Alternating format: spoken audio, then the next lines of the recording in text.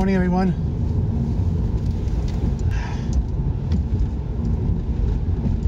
Of all the morning to go on a road trip, I pick one of the worst. It's like yesterday was icy rain, and the rig that I was driving was going left to right on the highway. It had problem following the road because it was ice, like literally. And this morning it's snowing. It's literally snowing. And right now it's not so bad because it's not like pouring snow, but it's gonna get there. It's going to get there, seriously.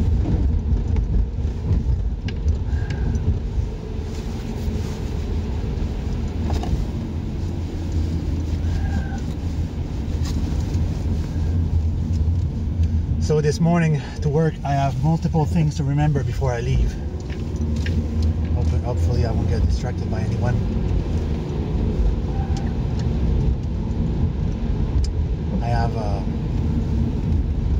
I need some Velcros. I need cylinders, specific size cylinders. Shit, it's green and it's you know when the light is green and you just want that speed up, and you know that there's a radar with a camera. Ah, fuck that shit. Ugh. Awesome. I almost passed on a red light.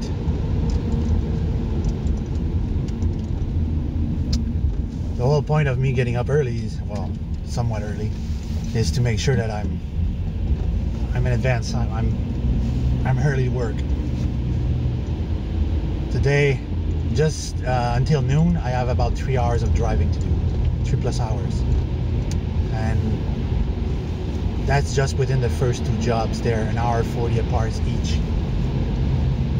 and then, oh, that's like hoping that the first job that I'm gonna do, it's gonna be easy. Hopefully, it's not gonna be too long. I can't stay there for 2 hours. It's gonna ruin my day. The other one is pretty easy as well, hopefully, because I didn't see jack shit about the other one.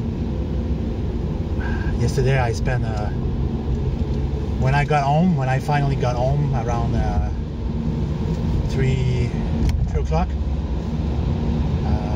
I was eating my dinner because I didn't have time to have dinner. I didn't have time at all.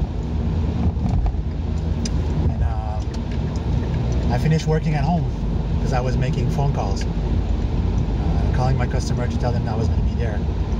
And midday today, or by the end of the day, around 2 o'clock, so I'm going to have to start making phone calls and warning my customers that I'm going to be there tomorrow.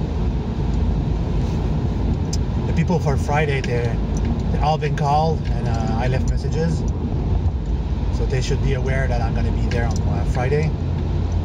If they don't call back, it's too bad, so sad for them. Let's just hope that oui. Fais ton angle mort. People are so dumb. Like, do your blind spot. This is like the perpetual problem of everyone on the road. They can't merge. It's like, this is the first thing you learn when you're here in Quebec, when you're learning to drive. They teach you how to merge. The first thing the teacher does is take you on the road and makes you go between cars. He wants to stress you up so well that you get the notion of merging with your flasher. Mirror, flasher, blind spot, go. That's simple. People don't grasp that. They're coming on the highway and they're like that. They don't look to see who's coming. They're just like that. I'm coming on the highway. Get out of my way. That's not how things work. When you're coming on the highway and you're doing the curve to come on the highway, you look to see who's coming and see with who you're going to be able to merge. Because some jackass, they don't let you in. There's a highway exit on Highway 20 when you go from Highway 20 to Highway 30, where two lanes of car wants to go to the same place at the same time, and you have to make sure you do a perfect zip. A zip means you're merging everybody at the same time. You let me in, you let me out. You let me in, you let me out. People don't grasp that. Each time it comes to a crawl. People are that dumb. I'm on the road every day. I see that every day. And when I'm in Montreal, that's even worse. In Montreal, they literally don't let you pass. See, as an example, I'm coming here. That truck's not going so fast, but the truck is looking to see who's coming. And he knows the way is clear. But some morning here, it's clogged. It's full of cars. And people are coming and they're just going to ram you. I'm coming on the highway, no flasher. Anyway, back to topic. I made the God device. I finally built it. I tried it, and weird effect had that happen. One night I was using it. I was putting my hand over the magnet, and I was feeling a tingly sensation in the middle of my hand, like some sort of energy was going into me. And the fun part is, it didn't felt negative energy at all. So trying to keep in mind that energy, and the next night I tried to do the same thing again, but I didn't feel it. I think it was probably a one-time deal, or leaving the machine on for a while was pretty charged up until I touch it. But the thing is, it's bringing me good fortune. I want to believe that the laws of causalities are anything. They're anything if predictable. So I want to believe that the machine did help in some way, some luck.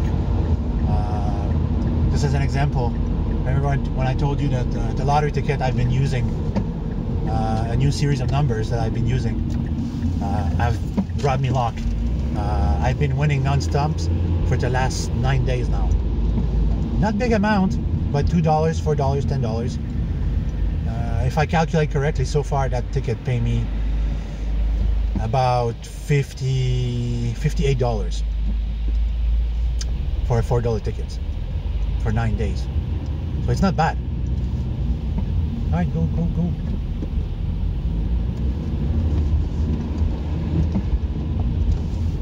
So either the machine does bring luck, so I'll see for future result, but like whatever it endow me with, I'm happy with. Next step I'm going to focus on is healing energy. Try to see if that machine can generate healing energy.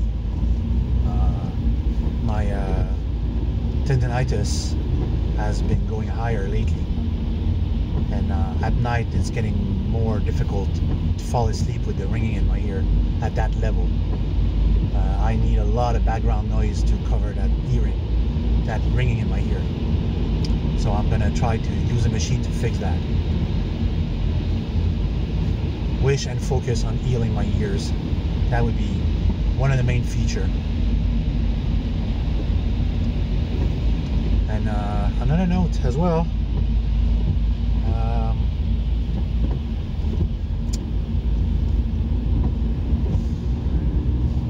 On the forum, the Time Travel forum, people are really getting on board now as more positive. We are heading towards a common ground, and we're trying to tell what everybody did, what experiment they did, and what result was, and we're gonna try to conglomerate our effort and our result to see what we can build. I'm not saying that I know the recipe to make time travel, what I believe to be the right thing, or to be all the components that needs to be. For all I know, that could be a dimensional jumper. For all intended purpose, that's what it could be. Not a time travel at all. You could just end up in another timeline. And instead of making a time travel machine, you're making a dimensional machine, and you're getting lost into other dimension. So that's something else, you know.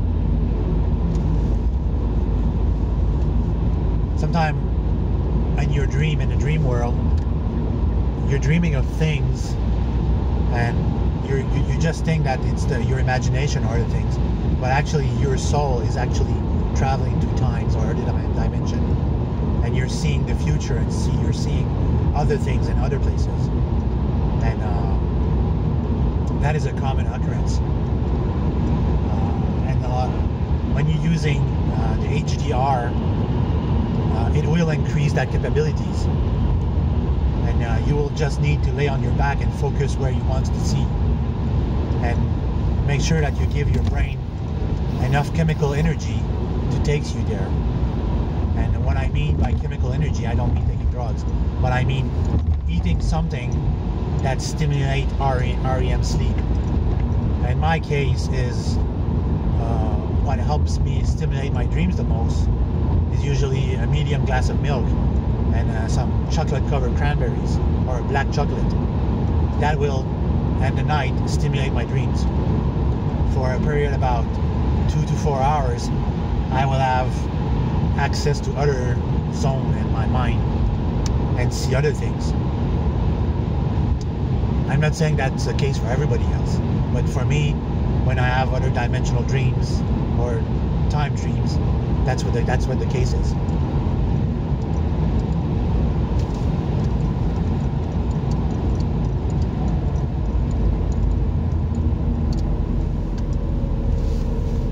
So whatever you see in those dream zone and you think it's real, sometimes it is real. You're when you're traveling into the future, you're either traveling to your future self or somebody from your family, or your future self. For me, one of the most vivid time that happened, I'm going to tell you that as a quite spectacular moment in my life, is I wake up and I was in a classic Quebecer house. I don't know where I was, and then I look at my hand and I could see that I didn't have my scars, so I knew I was someone else. And as I walked around the house, it was an empty apartment, a classic style of Quebecer house, empty apartment. It was empty, and the construction from the late 60s. And I went through the window to the front of the house to see if there was any people on the street. And at that moment, when I looked outside, I was standing clearly in the windows, and I saw myself passing with the company truck, and I was glancing at myself and the window. So at that moment, I was watching myself, and it was very early in the days of the company, before we even had that truck. And when we did have that truck, one day one of my co-workers says we're going to Grand-Mère, which is north of Quebec, and we say we're going to do a road survey. So as we're driving to the town to go where we're going, I'm passing with that same truck, and I'm looking up at the house and thinking how old style the place was. And then at one point I looked like this, and I saw somebody looking at me through a window, and I was looking at them, and that was me looking at me at that moment 2 years later. So that was quite spectacular, and this is what I'm saying. You can time travel in your dreams, but it takes practice. I think I could build a basic time travel machine, somewhat like an HDR, that would not attract such negative energy like the HDR does. Because when you use the HDR, it attracts a whole lot of negative energy on your chakra when you're using that magnet towards your chest. The magnet, if you would make an HDR, the magnet should not be outside, it should be inside the machine. As you're holding the machine, I think that the two magnets could be on each side of the machine as you're holding it. I don't think that any radioing machine should be in contact with you. You should be holding the machine and passing your energy through it, not her through you. Because what it does is that machine opens a floodgate for negative energy and evil spirits that could attach themselves to you. which happened to me and the Brossard experiment. Not only the Brossard experiment, but when I did the trial with a 6-dial HDR for an MTV show called Rob and Big back in 2007. Rob and Big time travel episode. That was my episode. You can check that out on the internet. If you want to see something cool, you want to see me on TV talking with an average skater guy who thinks he's a star, check for Rob and Big time travel adventure, the entire episode. You're gonna see me in my younger days when I didn't have so much gray hair. Everybody just got to work right now. Alright, I'm at work. I'm gonna catch you guys later, and let's hope and wish for the best for the next 3 days. There's gonna be plenty of road to cover, and hope like my truck won't get any problems. I hate leaving my truck here, but the police station is just up the street, so I doubt people are dumb enough. Alright everyone, take good care of yourself. Have a good day.